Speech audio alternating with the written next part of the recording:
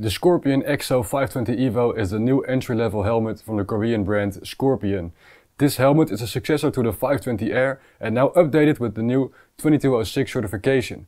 We sent our test rider out on the road and he came back with lots of interesting data, so stay tuned.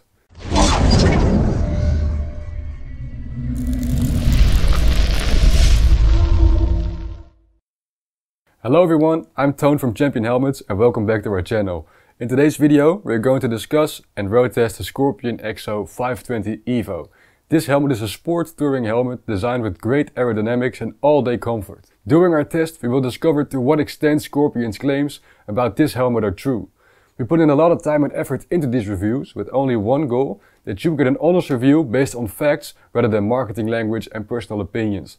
So if you appreciate this effort, please hit the like button and subscribe to our YouTube channel so we can continue this series and keep bringing you honest, in-depth reviews. Before we dive in, first a few general points. The EVO 520 has a round oval fit and a ratchet closure. This helmet has a retail price of around 220 euros and will therefore compete with the Scorpion EXO-1400, the Spartan RS and the AGV K3 along with other entry-level helmets. Okay, let's start with the helmet's material. The EXO-520 is made of polycarbonate, and polycarbonate helmets tend to be a bit on the heavier side, but offer more than enough safety when necessary. The helmet is available in 7 sizes and comes in 3 outer shell sizes, and the more outer shell sizes a helmet has, the better. It doesn't only look better, it's also more compact and it's a lot safer. Taking all of this into account, we see that the 520 EVO earns 3 stars for the material part, and when we compare this to the other helmets, we see it's on par with most of the competition. The EXO-1400 is the only helmet that scored slightly better because it's made of fiberglass. And the worst performing helmets were the Squall, the I-70 and the N60-6 because they only came in 2 outer shell sizes. That's a good start for the EXO-520. Let's move on to the weight category. The weight of a helmet is important because lighter helmets prevent neck fatigue and improve your riding experience. When we weighed the EXO-520 in a size M, the scale indicated 1555 grams, which is a good result.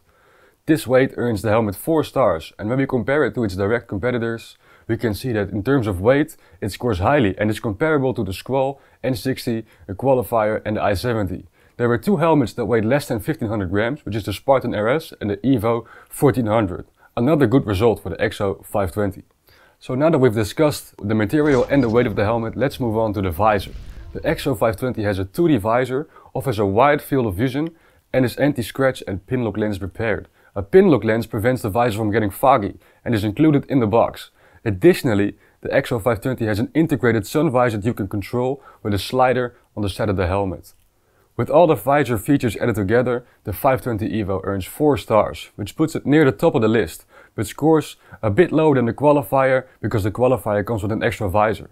As you can see, the EXO-491 ends at the bottom of the list because the helmet does not come with a pin-lock lens. Apart from that, it's on par with the other helmets. Now that we're done in the studio, let's continue with the road test.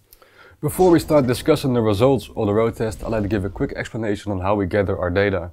On the left side you can see a white thermometer that's connected to a sensor and measures the temperature inside the helmet.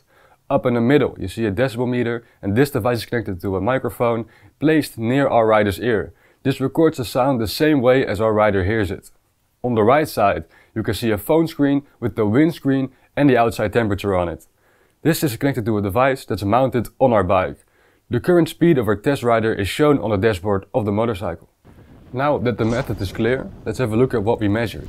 Starting with the noise. During our road test, the test driver was averaging 130 km per hour. If you look at the decibel meter, you can see that the helmet had an average reading of 101 decibel. With this result, the helmet earns 3 stars for the noise.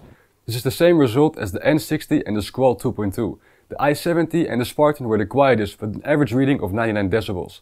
Again, an excellent result for the EXO-520, and let's move on to the ventilation.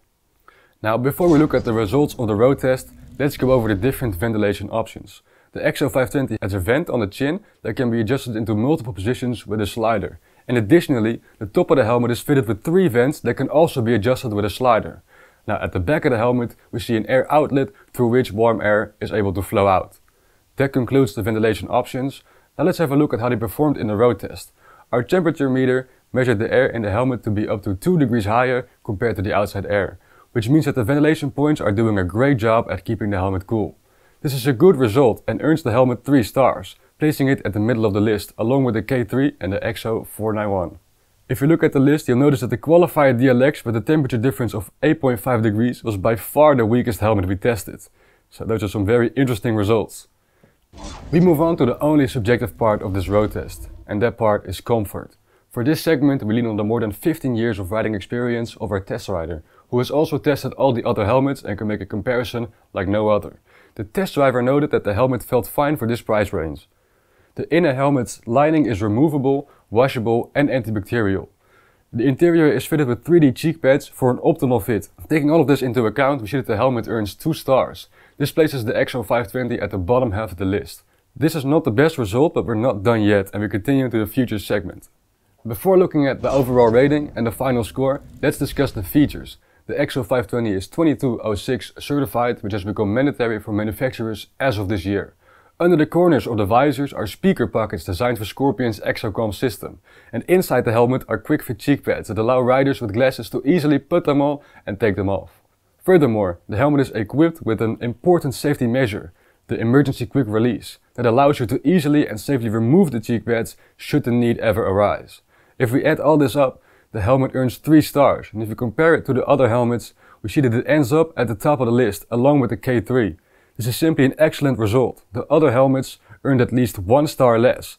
Now that we've discussed every criteria, let's move on to the final score. Alright, we started with the material section, and for material it earned 3 stars because it's made of polycarbonate and is available in 3 outer shell sizes. For weight it earned 4 stars with a measurement of 1555 grams. Also 4 stars for the visor because it comes with a pin lock, and with the reading of 101 decibels it earned 3 stars for noise. And 3 stars for ventilation due to the 2-degree difference in temperature. For comfort it earned 2 stars and it earned 3 stars for features thanks to its 2206 certification. Adding all of this together, the EXO-520 earns an average of 3.1 stars for which you pay €10 per star. The Scorpion has made a good entry-level helmet, and if you'd like more information about the Scorpion EXO-520 EVO, take a look at our webshop championhelmets.com, where we always offer the lowest price guarantee and have great discount bundles. Also, don't forget to subscribe to our YouTube channel and like the video for more reviews and road tests. Thanks for watching, my name is Toon and until next time.